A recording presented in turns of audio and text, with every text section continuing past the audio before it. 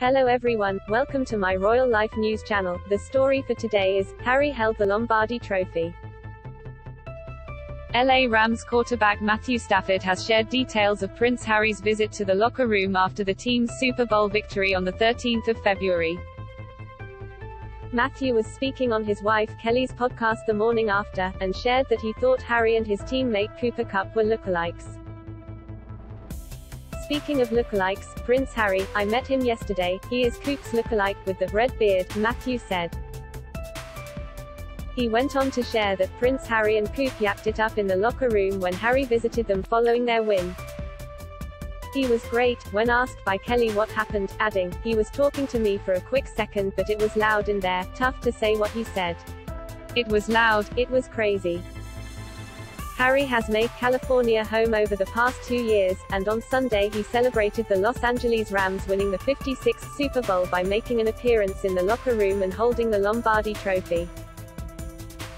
Harry went back to the locker rooms and held the trophy. The Rams' official social media channels shared pictures of Harry after the game holding the trophy, with NFL officials joining him alongside players.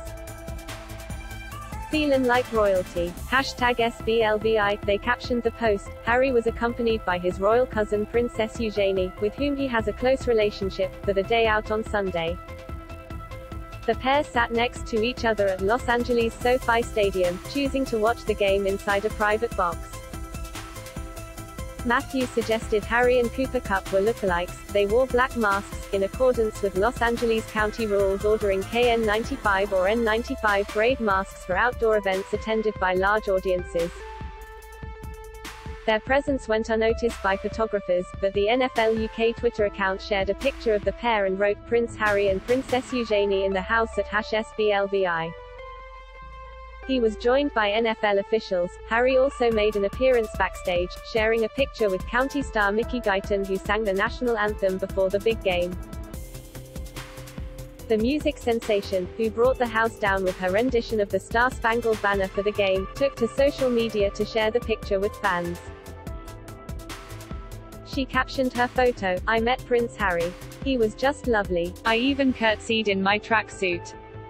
That is all for today news. Thank you for watching to my channel. Please be sure to leave your comment and subscribe below for more news update.